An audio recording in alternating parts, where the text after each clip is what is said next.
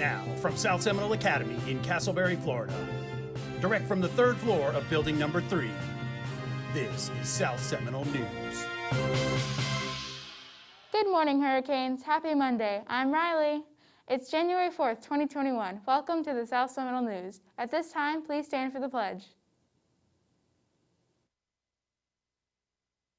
I pledge allegiance to the flag of the United States of America and to the republic for which it stands, one nation, under God, indivisible, with liberty and justice for all.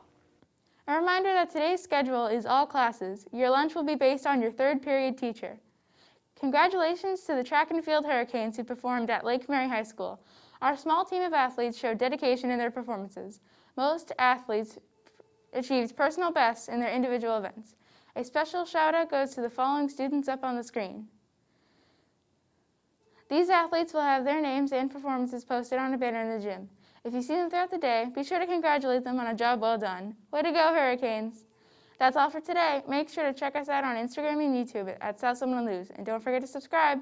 Also, please like the South Seminole Academy and PTSA Facebook pages for more info. And students, every day here at South Seminole Academy, we strive for success, take responsibility, opt to lead, respect others, and make good choices.